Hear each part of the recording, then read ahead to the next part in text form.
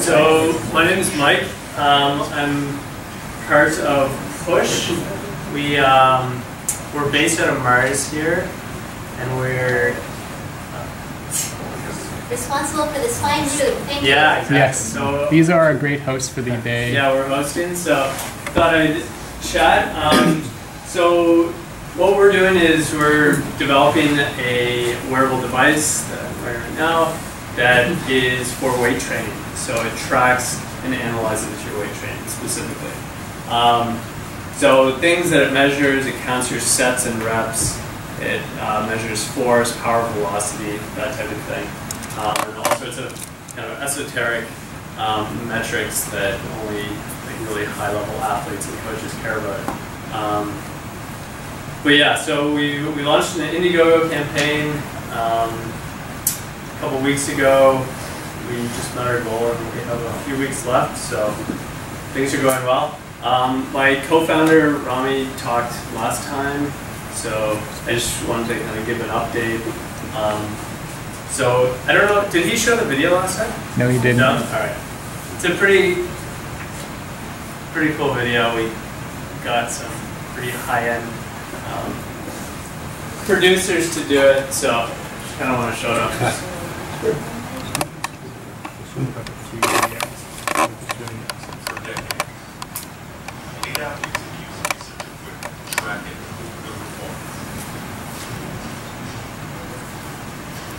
Taken the science and developed a groundbreaking device that analyzes therapy and make it check. With Push, training will never be the same.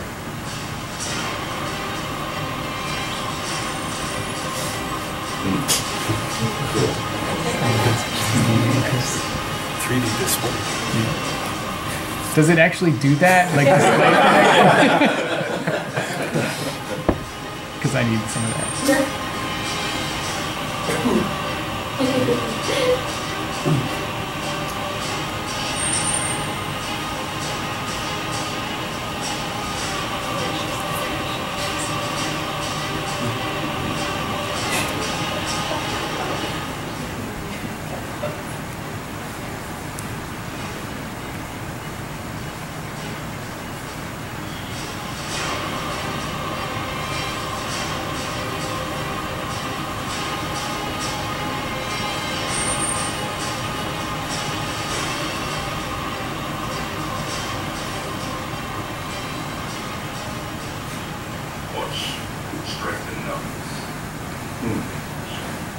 You don't have to watch this.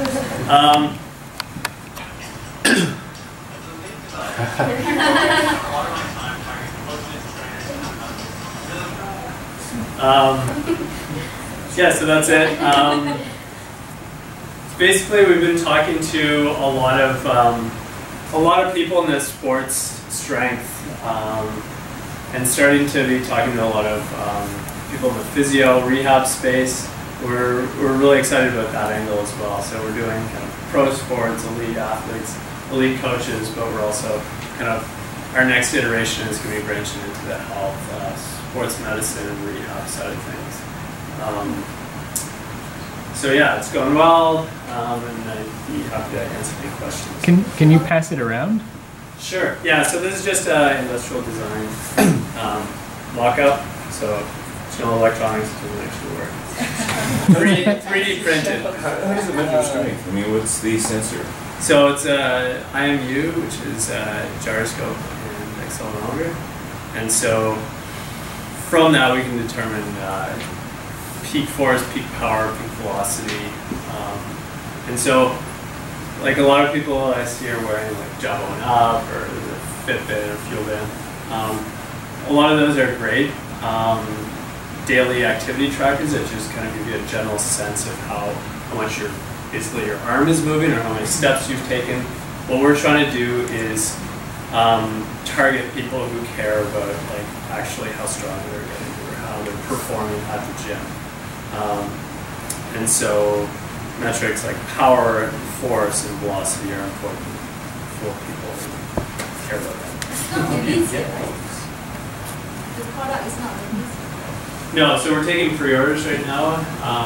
We're doing a beta test at we're spinning out boards right now, and we're starting a beta test before the end of the year, and then delivering in spring 2014.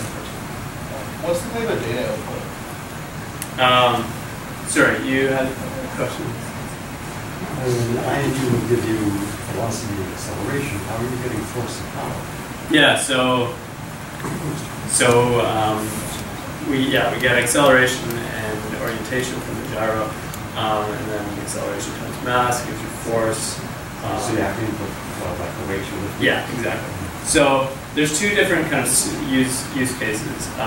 One is when you're working with a trainer or a coach, and so typically what they do is they print out a sheet for you with what you're supposed to do for the next week or 3 weeks. And so it's got the exercise, the amount of weight, reps, and sets. So if you're working with a coach or a trainer, they can go onto our web portal, develop a program for you, and then send it directly to your phone. And then you look, say, yep, let's do this, and then it's very easy from that standpoint. So you just say go, and then you work out. Whereas for some people, in other use cases, they don't have a coach or a trainer, so they just go into the gym. In that case, you'll be selecting an exercise, saying bench press, 200 pounds, 10 reps, 3 sets, and then you work out. So there is some entry.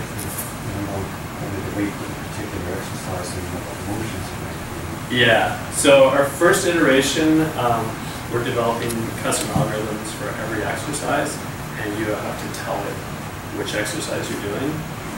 We're starting to get good at the machine learning algorithms that will enable us to detect what exercises you're doing. So, like, eventually, I don't know exactly how long that'll be, depending on how much funding and how many great minds we can put at the problem.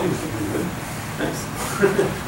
Hopefully for the next rev, we'll be able to detect what exercise you're doing so you don't have to do it. Sure, you had a question? Data output. How accessible is the data that it looks? What are you looking for, like CSV? Yeah, like raw data.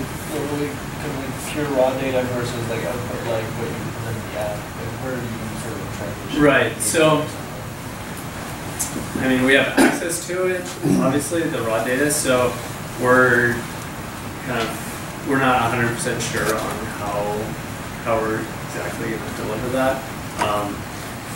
We're definitely going to have an API so you can get at the data, because there's a lot of coaches that we've been talking to who already use certain software packages, so they want our data to be fed into theirs. But yeah, there's lots of people who just want the raw data, so I'm sure we'll make that available in some way. Yeah. 2 questions. One, is it worn only at the gym and then you take it off at other times? Yeah. Yeah. And second question, are you guys ever going to aim towards having it almost like beats and say, okay, we know you're doing this exercise and you're doing it bad form. Right. That'd be amazing. Yeah, so that kind of gets a bit into the physio type stuff in the rehab. Form is actually really hard to get, especially if you're just wearing one sensor. It's really hard. You've got a lot of chains, a lot of joints. So we're looking into like 2 sensors so that you can actually get more specific idea of what your form looks like. We're also developing a belt. We've made a belt so that this sensor can go around your waist, because for some exercises, it's more important to know where your center mass is than what your arms doing. Long story short, form itself, like by itself, is really tricky to get just from acceleration of gyroscopes. Could you see in the future potentially having 4 or 5 and then having a program that can develop like personalized fitness training for you based on sensors? Yeah, I mean, again, kind of the next rev, once we have tons of data to play with and our machine learning algorithms are running, we'll be able to do a lot more predictive stuff, like you're lifting too heavy or you should be going faster if you want to be an explosive athlete. So we don't actually need a ton of sensors to do that kind of prescriptive feedback. Yeah, it's just about getting lots of data. Kind of experts input their data and their knowledge into our systems. Considering, sorry, if you're considering eventually like opening this for like any developers who develop apps for push, like I want to like I'll have APIs that I can kind of have public APIs like any developer can go there and say, oh, I'll do a specialized one for people who want to use push for Right. High burn, I don't know, something really specialized stuff that you guys don't have to develop all the software. Yeah, we're discussing it. We haven't had a hard stance on it, but yeah, we're definitely talking to a lot of people who want kind of more specialized applications for this. So right now we're focusing just on weight training and validating our device and our technology. But then the next step, the quick next step is to do sport-specific stuff. So talk to pro squash players, it's a football, rugby, MMA is a big one. So like ultimate fighting, those guys love this for some reason. I don't know, certain thing about data, but they want like strike force, which is kind of cool. Yeah, so there's lots of sport-specific things that we're going to get into, and then also the physio rehab. We're not sure if we're going to do it all or if we're going to partner with people or share the API. As a cyclist, one of the things I measure is wattage. Yeah. Yeah, and that's just wondering if there's any correlation, like if you have one of these things on your ankle. Yeah. With, we be able to measure wattage usage that's done at the hub level. How much power is actually transferred to the hub? Yeah. Well, so like power, the unit is watts. Yeah. So yeah, we get watts from what you're doing. Is that sorry? Yeah, no, that is it. So as a cyclist, would you actually be able to measure the power that a cyclist is? Into your put it on your ankle. That's right. Yeah. Theoretically, I think it's actually probably pretty simple because you're constrained motion. That's right. Yeah. So You can't get the force. But you can't get the force. You don't have your. Yeah. You don't have your force. That's right. You don't have your. You're going against gravity normally. Yeah. There's another Or wind. or water. Yeah, I don't know. To be honest, I'm not the CTO, so I'm the CDO, Chief Design Officer. Yeah. So have you considered combining the sensors with the camera in the smartphone to provide additional data? Yeah, we've thought about a lot of sensors in the phone, combining it. So one idea was I want to give away all our ideas, but doing sensor fusion between our device and some of the sensors in the phone. So if you strap the phone on your lower back, we can get some of that form stuff that we were just talking about. And then specifically to cameras, we've been talking to kind of a leader in the world of visual tracking for sports, and yeah, there's lots of interesting things that we can do there for sure. Question. So I heard that you guys have accelerometers and gyroscopes. Yeah. But I didn't hear you mention temperature, and you didn't mention blood oxygen level. Yeah. And I also didn't mention heart rate monitoring. Yeah.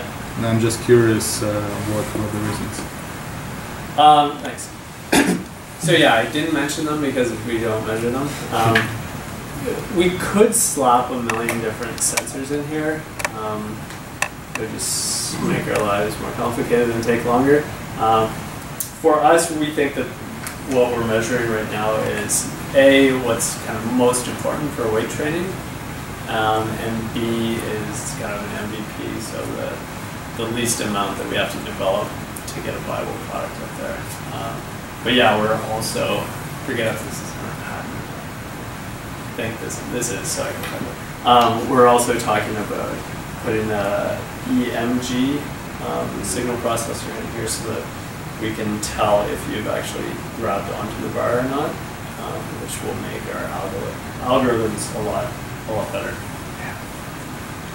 And then we've been thinking about it and talking about integrating heart rate into it as well. We're working with a guy down in the States who does HRV monitoring, and so there's a great kind of parallel between what he's doing and what we're doing. And so we've talked about that a lot. Are sensors in the phone help you enough to do this? Yeah, so one of the big reasons there's several reasons why we don't just slap the iPhone onto your arm. One, the throughput for the sensors is just not high enough to give you accurate metrics when you're working on it. So we have to sample at really high rates to give you useful metrics. And if I'm not mistaken, I don't think the iPhone has a gyroscope. Is that correct? I think that's true. Yeah. It doesn't. Magnetometer, no gyroscope. Yeah. Are you guys developing this for both iPhone and Android? Yeah. Have you guys looked at the new motion coprocessor thing that Apple's doing? Yes. That kind of ties into an earlier point, like the output, the throughput from their sensors isn't fast enough, or sorry, there isn't enough. Frequency. The frequency isn't high enough. Could you comment on HRV as a parameter to follow? I can't from personal experience. I've heard lots of good things from really high-end people in sport. I would say, without bashing our partner, like, he's great, he knows his stuff, and he's got an incredible product. This isn't a bash on them at all. This is more like promoting us. We, for strength specifically, if you look at HRV, it's telling you how hard your heart is working and whether you should or shouldn't be exercising. So that's, I don't know, at this level, if you care about strength, then we're like, as close as you can get in our eyes to measuring strength. So HRVs, it's good, but it's doing a different thing, I guess. Yeah. What is HRVs in heart rate variability? So my basic understanding, you could probably tell more, is basically it gives you it's a super simplistic version, but your heart rate changes, and if you're in a certain zone and you're kind of ready to work out, you're in a good place to work out, and otherwise you should just relax. Is that fair? Yeah, so it's the variability of the spacing between beats. Right. So I've just started reading about it, but it seems very interesting. So, yeah. And it can play into a lot of health parameters. So it's kind of a neat thing. Yeah, his product is called BioForce. So he uses a polar heart rate monitor, and he has an app. He has an incredible following. So we opened up our beta test to applications, and within 24 hours after Joel, the guy who owns BioForce, we had over 1,000 people sign up and fill up our application, and they were really high level, pro athletes from around the world, pro coaches. So, and it's largely to do with his kind of email blast promoting us. Yeah. Have you guys considered to implement? So as I understand, you're going to keep the data from all the users on that server, right? Yeah. And then you're going to have you considered to compare the data and then kind of unify the content and use the kind of to compete with friends and athletes For sure. Yeah, we really like the Strava model. Strava is a cycling app. Super simple. You just kind of press record, put it in your pocket, and you go cycling, and it records everything you do on GPS, velocity. You can compete almost automatically. I don't even know if you can compete. turn it off. It actually tracks other people that have done the same course that you have, and so you can actually compete that did that course like a year ago. Yeah. And for a stretch of road, we'll actually say the best time. Yeah. The best pace of someone that you were the best person that have ever done this stretch of road before. Yeah. So that personally, I haven't used many of these apps, but I really like the Strava app, and it is cool because you get this leaderboard, and you're just biking home, and there's a certain stretch that's a challenge, and from this point to that point, you're compared against everyone who's ever done that stretch of road, and then you can share and compare with your friends. So yeah, we're definitely looking into that stuff. All right, we're a little over time, so one last question. What are the advantages of your product versus just tracking the weight that you're lifting and the number of reps? Yeah. So just tracking weight is again kind of an abstraction from strength. And for some people who care about power or explosiveness or speed of their movement, you don't really get that if you just track the amount of weight that you lift. And so like a kind of a dumb example, simple example, if you're doing a squat, if you're barely doing it and you can just get up versus if you're doing it like fast and powerfully, there's a big difference. But if you're just tracking the weight that you've got on the bar, then you can't tell the difference. And so kind of in line with that, a lot of the coaches and trainers are really excited about it because if you tell somebody to do X, Y, Z, they can check the box, but you don't really have an understanding of how well they did it or how, with what intensity they did it. And so if they're just dragging through every exercise, again, you can't see, the trainer can't see that unless they're physically there with the athlete.